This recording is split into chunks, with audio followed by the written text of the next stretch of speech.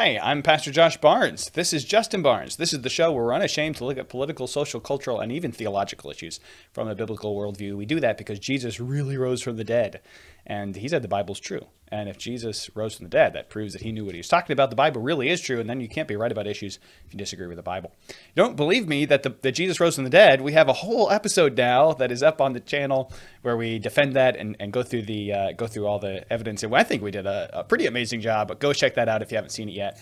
I'm not biased or anything. I just think we did a really good job presenting it. It was. Does your arm ever get sore from patting yourself on the back? Or? The concern isn't really how presenting the evidence, right? Like the point is, I was really concerned we wouldn't have time to fit it all in, and I felt like we did a good job fitting it in. Whether we did a good job presenting the evidence, that's up to you guys. Go check it out. Let us know what you think. See, here I was going, I was really happy after recording that episode because I really glory in the resurrection. But you glory in the content. That's fine. I mean, well, different strokes. That's cool. All right, listen. We all have pride problems.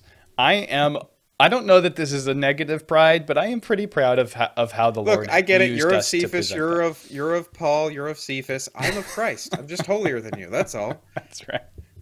That's right. Justin is holier than me, and he's also far more humble. Writing a book on it, actually.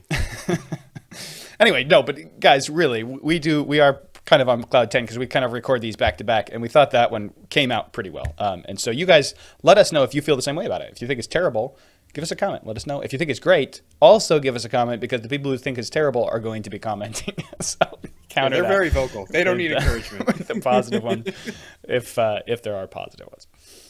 Anyway, so today we wanted to talk about other people and how they deal with the resurrection. We thought it was good to provide evidence for the resurrection on the week after Easter.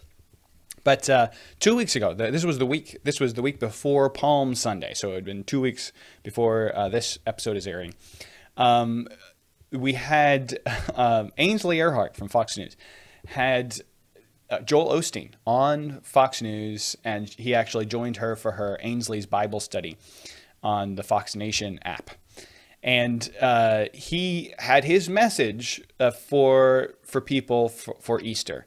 And I wanted to play a little bit of this. I actually have I'm going to play you a few pieces from the interview on Fox News, and then I'm going to play you a clip from the Ainsley's Bible study. Excuse me. Ainsley's Bible study. You can find all this stuff on foxnews.com. I didn't steal any of it. It's all up there. Free to watch.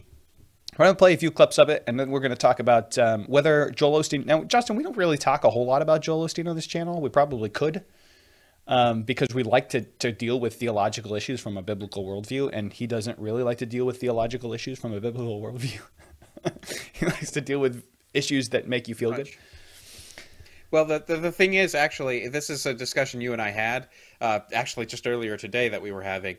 The way Joel Osteen handles the Bible, the way a lot of woke preachers handle the Bible, the way a lot of actual fundamentalist preachers handle the Bible, it's all kind of the same basic thing of, like, use the Bible just in so much as you can twist it to prove whatever point you want to make. It's the same thing you'll get with Osteen. But people like Osteen because, in contrast to an extreme fundamentalist, that sounds weird. If you let me define it, then it makes sense. But if you define it wrong, that can sound wrong. But Joel Osteen actually twists the Bible to make you feel good, which people like. That it does. And a fundamentalist will twist it to make you feel terrible. So yeah. But the thing about Joel Whereas Osteen, the Bible does both. You're going to see in these clips that Joel Osteen he likes to make the Bible all about you. That's why you feel good. Yeah. The things about Jesus are really all about you and your life, rather than being about Jesus. And I think that's wrong. But I'll let you be the judge, and I'll also be the judge. Lest we forget. But on that point, lest we forget, his wife said we don't go to church to worship for Jesus, we go to worship for ourselves. Mm-hmm. I think we did a response to that one last year. Yeah, I think we did. But it's one of the most horrifying things I've ever heard from anyone that calls himself a leader of a church. Yeah, Jesus has to be central in the church. When church becomes centered around me, I go to church to get, not to give, we should go to church to give praise to God and to give edification to other believers. But instead, church has become, I'm going to church to get praise from God, from the Bible, because the Bible's just all about praising me, and to get edification from other believers. But guess what that leaves? Nobody to give edification to anybody. So this is a problem in a lot of churches. Thankfully, not in my church at the moment, but I'm the pastor, so if it happens, I gotta deal with it. if that does come into the church. Okay, let's play a little bit of this. Here's Fox News from I think 2 weeks ago. And when you see the images, I mean, it really reminds us of how blessed we are to be here in America. What goes through your mind? What message of hope can you give us? You know, God still has us in the palm of his hand, and I think, Ainsley, we are blessed to be a blessing. So sometimes it feels overwhelming, but if you can just, you know, be a blessing in your life, maybe it's not overseas, but be a blessing to a coworker, give them a smile, just say a kind word, do something. I believe that we're made to give, that the closest thing to the heart of God is helping somebody else, and I think that's where true fulfillment comes from. You know, Joel, months ago, we were talking about who we wanted to have on for Ainsley's Bible study, which is on Fox Nation, for an Easter message. And we definitely wanted to have you on. And then this happens in Ukraine. So when you and I sat down for Ainsley's Bible study, we talked first about Ukraine and how to get through all of this. And we also talked about an Easter message. This Sunday is Palm Sunday. What is your Easter message?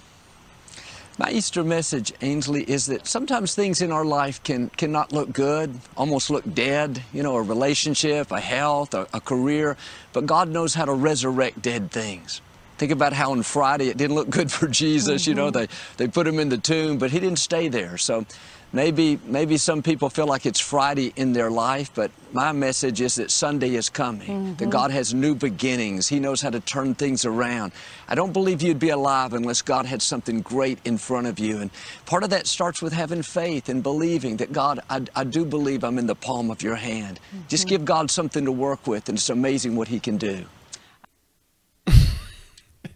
You guys, I should have put our picture up on the screen while that was playing, because you should have seen Justin like with his head in his hands, major face palm over there, Justin. Now I love this because I get to pick a lot of these videos, and Justin's too lazy to pick videos to throw at me, so I get to see them ahead of time. I've already rolled my eyes at them. Justin, what are your thoughts on this Easter message from Joel Osteen?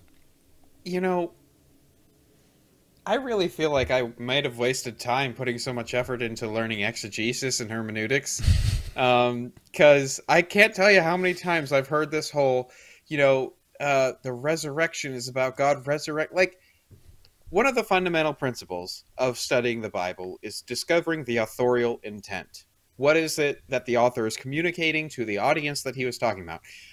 Are we to believe that a person at the base of the cross watching Jesus crucified is going, that's my relationship. That's my debt. That's what this was. I can take up my cross and follow Jesus. That means my family's getting back together. Like, it is bizarre to me that anybody counts this stuff. Like, I've been at an event where almost this exact same point was made, a very well-known Christian event here in Pennsylvania, where they brought on this well-known preacher, and he comes out and he's preaching about Jesus resurrecting the dead boy, and he's saying Jesus has the power of resurrection, so he'll resurrect your relationship, he'll resurrect your finances, he'll resurrect your job, or whatever it is. That is not the point of resurrection. The point of the resurrection of others was Jesus is the Messiah. The point of his resurrection, as we discussed in the last video, is he was raised for our justification. The point of the resurrection, if you want to talk about it, Joel, which you're never going to do, is that people are sinners deserving of hell and they need salvation. And Christ was crucified and raised as the sacrifice because you needed a sacrifice, or else you would pay for your own sins for eternity. That's the message of the resurrection. Not this, oh, it's all about you getting more money or you having a better relationship. Oh, that's infuriating. Yeah, the resurrection was the evidence that is so much, right? But I like to see it as the icing on the cake. You ever had cake without icing? It's kind of annoyingly bad. But you put icing on it, it's amazing. Jesus dying on the cross is just another human being dying on a cross. until the resurrection. Now Jesus dying on the cross is significant and powerful and meaningful. Why? Because he didn't deserve to die for his own sins. He was dying for our sins, and he rises to show that he has victory over the grave. Like, this is the resurrection. There's so much. But here's the thing. When you, Joel Osteen doesn't believe in hell, so there's no reason for Jesus to die other than just to show you that he's going to make your life better. But here's the thing. Is not that good enough? Like, is not the hope of salvation at the time of Easter good enough? Why do we need to tell people about these temporary issues? And temporary issues are a thing. I'm not saying we ignore those. There are places to address that in Scripture. But is it not enough for a Christian to glory in the magnitude of Christ's sacrifice for our sins and the Father's acceptance of that sacrifice and bringing the Son back to life? And validating it as the payment is complete? Is there nothing that a Christian could take an encouragement from there? Like, even if you want to go the Joel Osteen route of encouragement, is there nothing genuine to the resurrection to glory in for a Christian? Is that really the message? Yeah. Well, again, without an emphasis on hell, and Joel Osteen has said, I'm not going to preach about hell, I'm not going to talk about hell, and he's even suggested that everyone's going to heaven.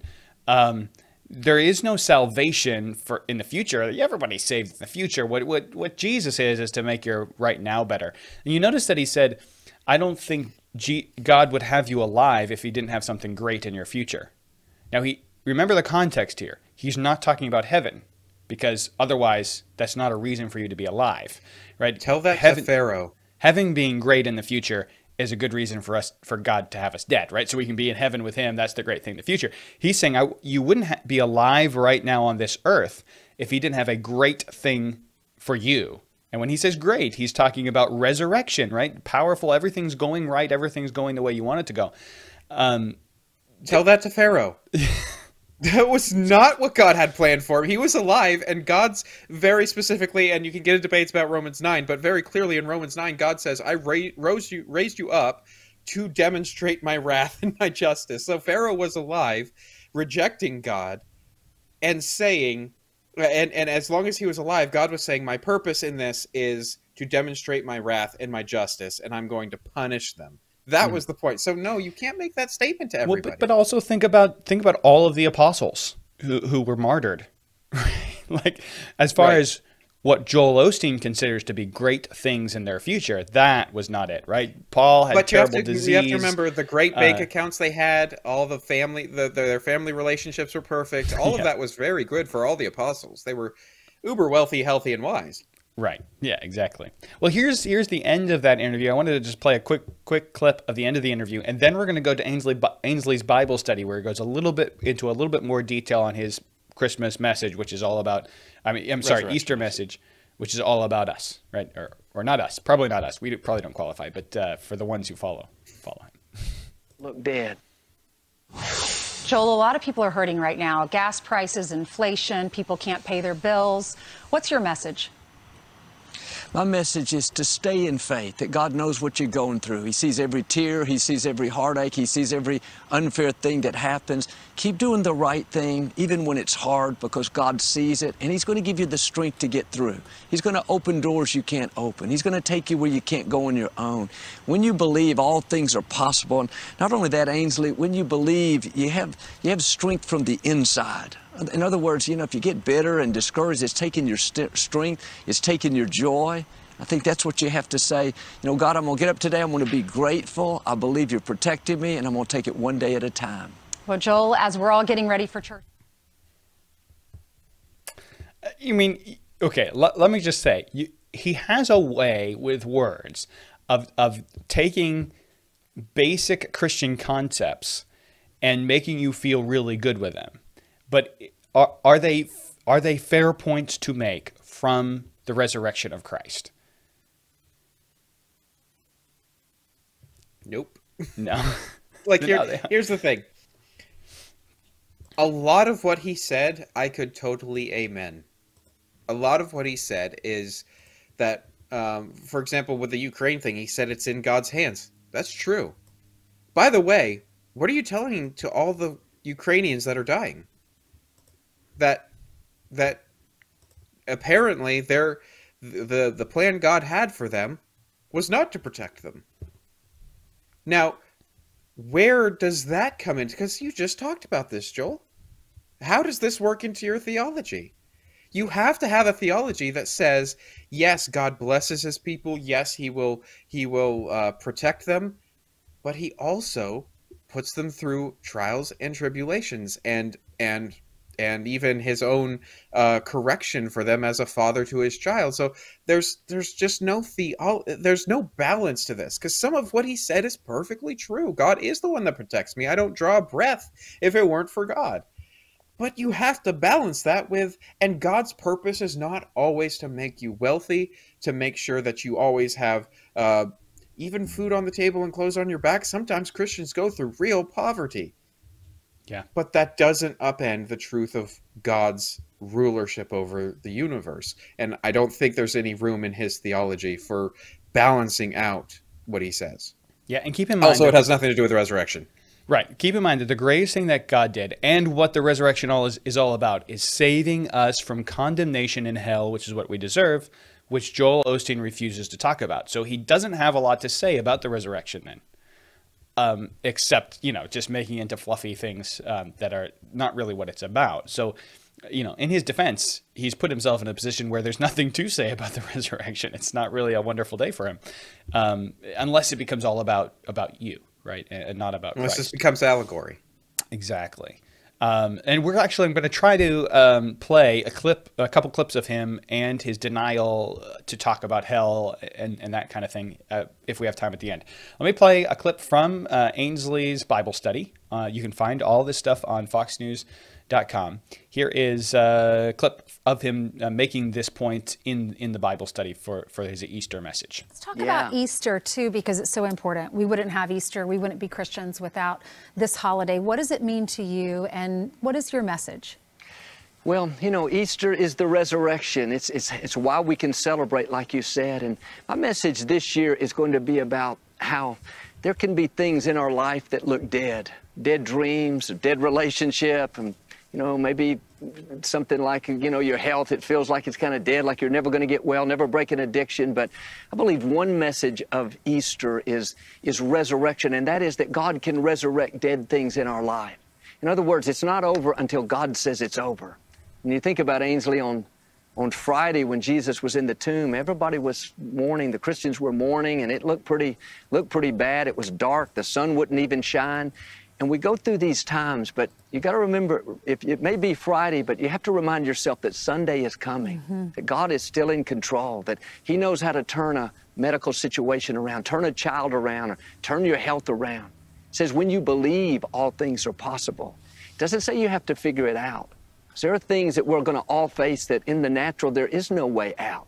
I mean, you mentioned my mom, medically speaking, they gave her no chance back in 1981, terminal cancer of the liver, and all we could do is what I'm asking you to do is we said, God, there's no way medically speaking, but God, we know you have the final say, that you made our bodies, that you can bring healing. And it didn't happen overnight, but little by little, my mother got better and better.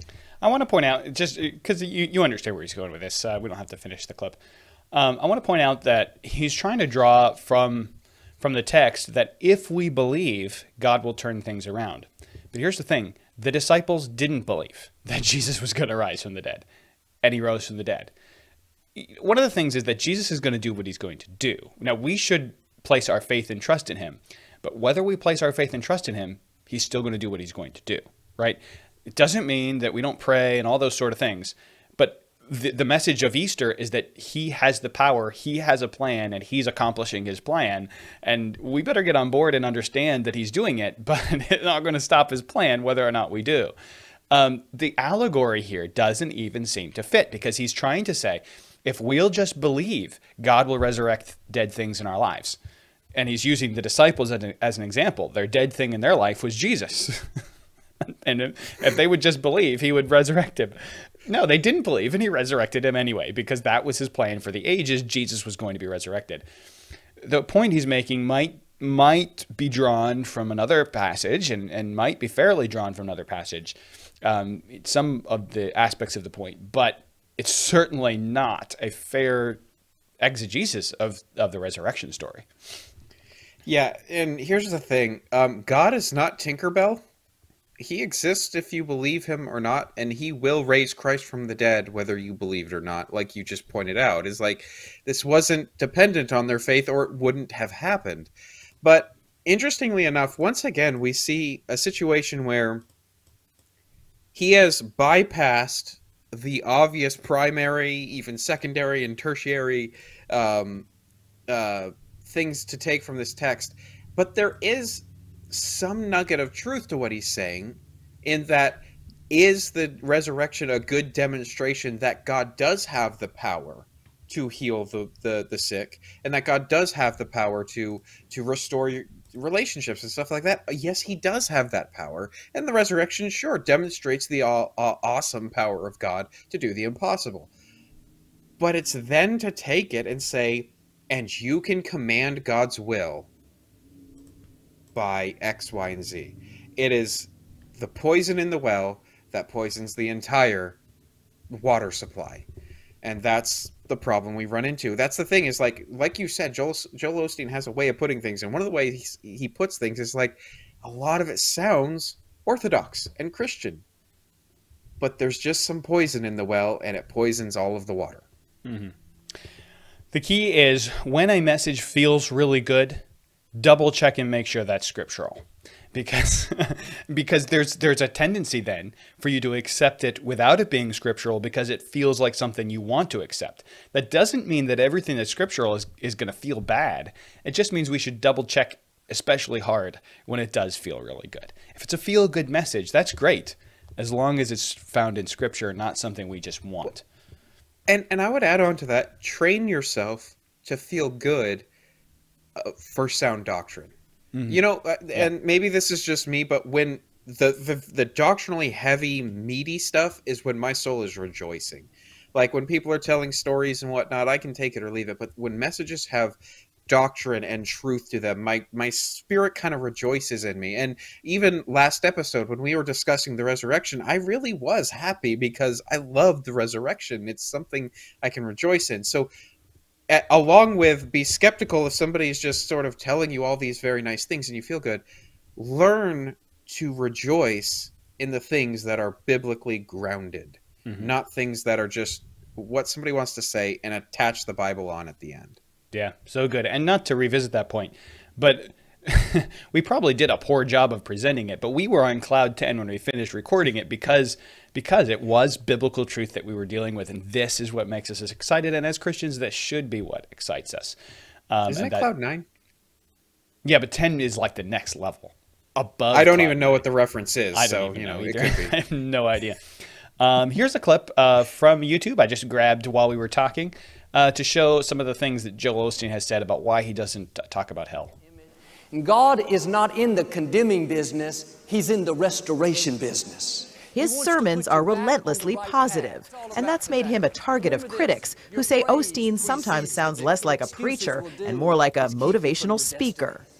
You have to take the hand you've been dealt and make the most of it. You know, you've been criticized for church light. Yeah, that's right. For a cotton candy message.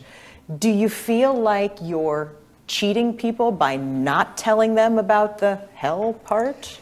The repentance part? No, I really don't, because it's a different approach. You know, it's not hellfire and brimstone, but I say most people are beaten down enough by life. They already feel guilty enough. They're not doing what they should do, raising their kids, or we can all find reasons. So I want them to come to Lakewood or our meetings and be lifted up to say, you know what, I may not be perfect, but I'm moving forward. I'm doing better, and I think that motivates you to do better. Lord, I just think it.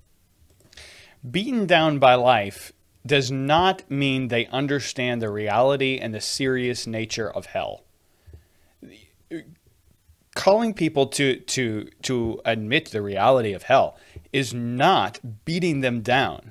It's telling them, listen, here's the thing. You're going to hell. So are we all. Unless we've accepted Christ as our Savior, you need salvation.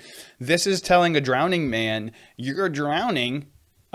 You need Jesus. You need salvation, right? This is telling a dying person, you're dying. You know, whatever analogy what you want to use. This is telling people, listen, it's bad, but there's salvation. There is no reason for salvation if they don't understand the reality of the condemnation of God, not just how bad life is.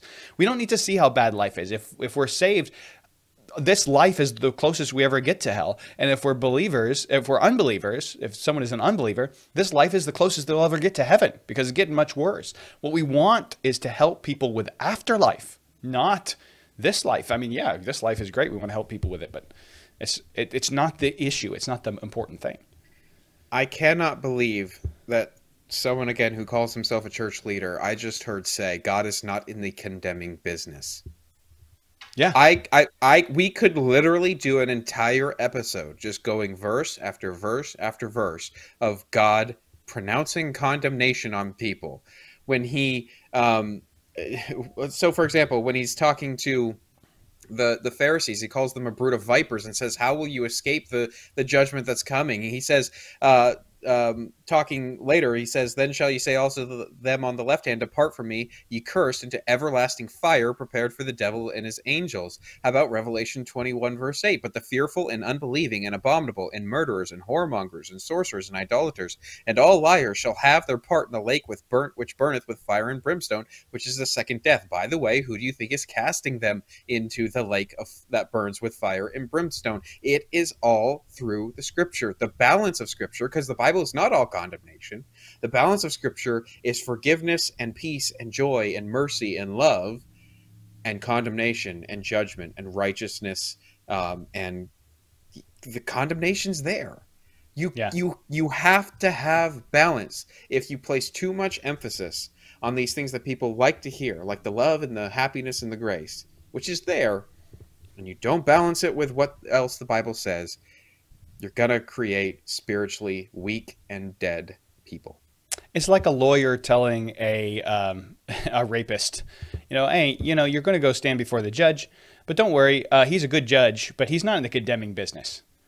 Which is it? Is he a good judge, or is he in the condemning business if this guy's a rapist, right? I mean, which is it? We are guilty against God. This is why Jesus died on the cross, because we are guilty. We are condemned. Jesus took the condemnation on himself and offers us forgiveness as we repent and turn to him in faith. That's what it's all about. You take the condemnation out of it, none of the rest of it makes sense, and it's all just self-help stuff to make you feel good. And that's the problem. Yeah. And here's the thing. I think Mr. Osteen needs to contemplate more the justice of God. Yeah. Because he is the justifier, but he is the just. He is a just judge, and if you have any grip of your own sinfulness, that ought to terrify you. Yeah. 100%. Couldn't say it better myself. Guys, thanks for watching today. That's the end of our episode. We're out of time. But don't forget to subscribe if you're watching on YouTube, and to trust Christ by faith if you haven't done that. Repent and turn to him by faith. And we'll see you next time right here on Point of View.